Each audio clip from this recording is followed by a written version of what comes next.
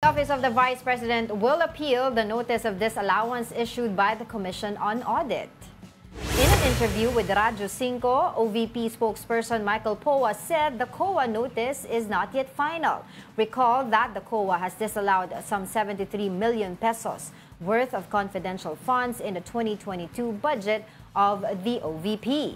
State auditors flagged the OVP's non-submission of documents for some expenditures.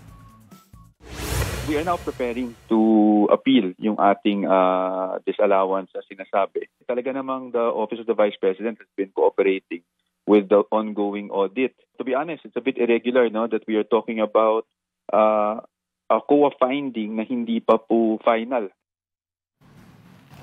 Nako nung isang araw, 'di ba, pinag-usapan talaga yung budget hearing ni Vice President Sara Duterte sa House of Representatives. Ang nag-preside nga doon ay si Congresswoman na Stella Marie Kimbo. At actually, meron palang 17 lawmakers na nag-prepare na tatanungin itong si Vice President Sara Duterte, no, tungkol dun sa kanya magiging budget for 2025. And of course, meron sila mga gustong itanong doon. Dito nga kasama to yung mga notice of disallowance, ang commission, 2022 budget, yung mga 2023 tungkol sa confidential funds. At inunahan na sila ni Vice President Sara Duterte. 'Di ba? Ano sabi ni Vice President? Hindi ko maalala. Hindi ko maalala. Sabi niya, 'di ba? I-defer na lang daw niya kung ano daw sasabihin ng Congress, kung papayagan siya o hindi. Hindi na daw niya sasagutin yung mga tanong ng mga Tsaka specifically kasi doon. sinabi niya na everything daw is in a PowerPoint presentation niya. Plus yung opening speech niya, nandun na rin daw sa presentation. Kung gusto nila malaman ano yung sagot ng OVP, ni VP, manood na lang ng presentation. Kumbaga ganun ang messaging. And she, yung pinapakita natin sa TV, yeah, diba? Oo. She even asked Representative Kimbo na palitan na lang daw yung yung head, no? Yung magpe-preside ng hearing. Hindi naman niya pa pwede gawin yun.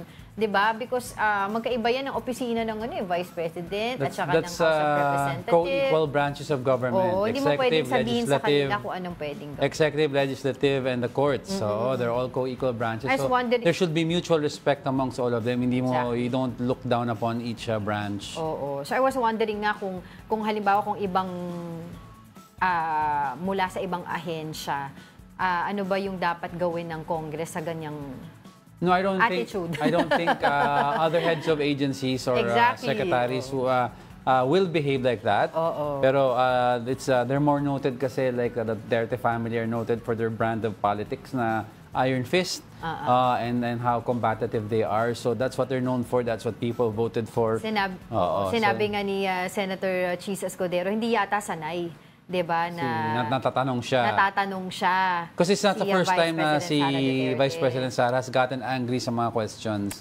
Diba yung sa Senate? About the book, nagagalit siya. So parang ayaw niyang tinatanong siya.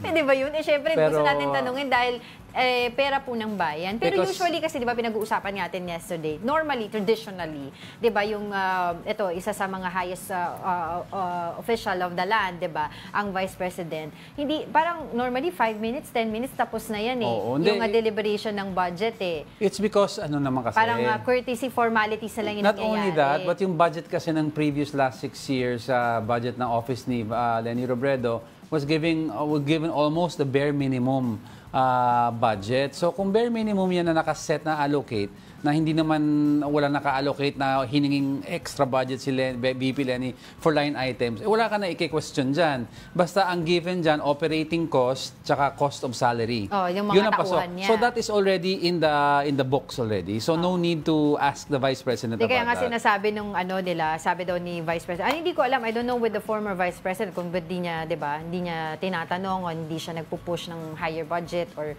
whatever that is. Ayaw na niya ng gulo Ayaw ng headache. Pero abangan po natin susunod na hearing regarding this. Kasi nung yesterday, di ba, nakita naman natin si Congresswoman, former President, Gloria Macapagal Arroyo. Diba? Nakita natin talaga na pinagtanggol niya si Vice President Sara Duterte by asking or telling her colleagues, diba, na doon na lang tayo pag-usapan na lang natin yung 2025 budget. Huwag na tayong pumunta doon sa sa huling mga nakaraang budget pa. But of course, ang point nila doon, yung utilization ng mga budget ng mga previous budget allocation. Yeah, before we move on, we have to look at the historical allocation kung nag-underspending ang isang agency. Yeah, yung utilization. Because if you're consistently underspending, then there is no reason to give you the budget that you're asking for. Sige. Anyway, madami pa tayong pag-uusapan. Pati daw, wala pang kape yan si Angel. Hyper na magsalita.